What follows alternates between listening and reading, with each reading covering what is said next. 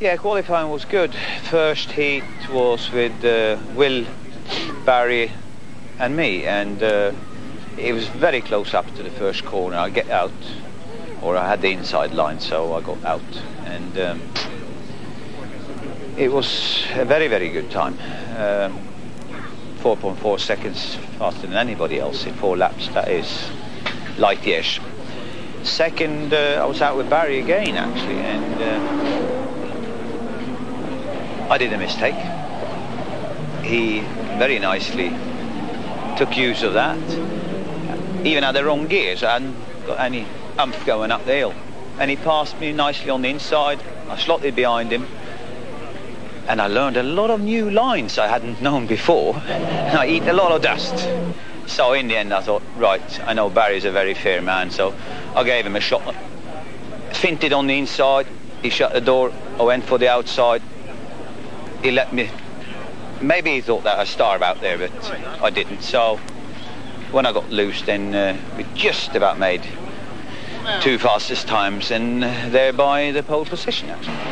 So why is he actually going to compete in this Division 2 third heat? We don't know. He's nearest the camera. Gollop is alongside him, Squibb alongside him. Jean-Luc Paillier gets a much better start this time. A brilliant start. Can he keep off Schanche? He goes round on the outside. Schanche's got the best line, but Paillier, I think, is... Oh, Schanche's got Squibb on the inside too. So Squibb's in the lead, and Schanche's in second. We're on board with Jean-Luc Paillier.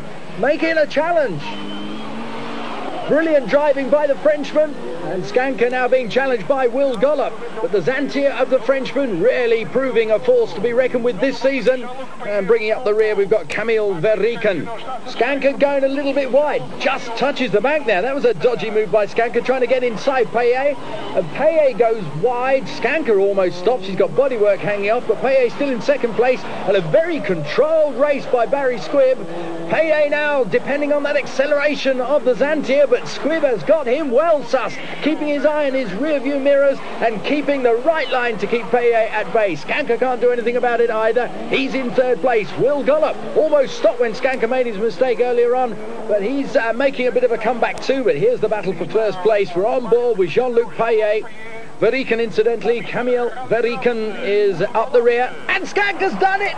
Where he touched it, the crowd are going mad. Where he touched that bank just a lap before, he rolls the car, he ruins Will Gollop's chances as well, and he didn't even have to race in this third qualifying heat for Division 2. He will be furious. No way he can rebuild his car ready for the A final. He'd already qualified for it. That's very un-Schanche-ish. Meanwhile, the race is still going on. Jean-Luc Paillier on 3 wheels makes his final challenge to get in front of Squibb. Has he done it? Squibb has still got the best line. Has he got the best nerve as he hangs onto it and Squibb goes through? Brilliant driving by Squibb. A disconsolate Gollop, who was balked by Schanche 2 or 3 times going around there. Jean-Luc Paillier, though, not giving up. So here they are. They haven't red flagged the race one more time, but that's good news for us, really. And Jean-Luc Paillier sort of swung it out into a big drift to try and get it round sideways and then get on the inside of Squibb, but he doesn't make it. Tremendous acceleration, though. Squibb driving an immaculate race, but the Frenchman now making a final last challenge. The crowd cheering him on.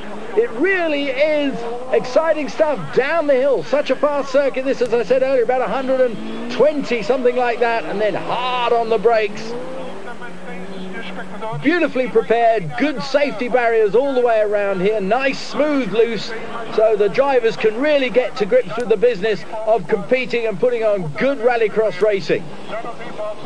And he does it one more time. He loves that manoeuvre. It's sort of rally raid type driving there from Jean-Luc Paillier, but the checkered flag goes to Squibb.